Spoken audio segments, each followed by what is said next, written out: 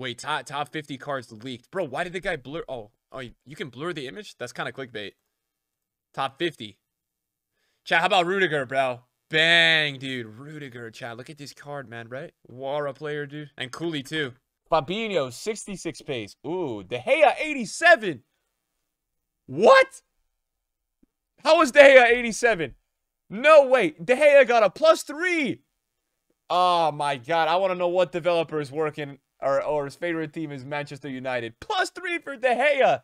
That's got to be the most ludicrous rating I've ever seen. Dude, like, what the f did this guy do to get +3, bro?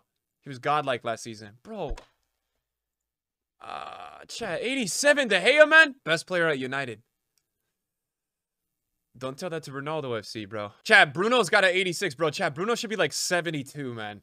Thoughts, chat? Why is Bruno still at 86, man? He should be like a 71, like a 70. Give him like 60 shooting with like 84 long shots or some bullshit, man. The guy is trash. What else here, chat? What do we agree or disagree with here? I think Rodri, I agree. Goretzka, chat, I'm not gonna lie, bro. Like, Goretzka hasn't done anything. This guy has been injured for like 2 years.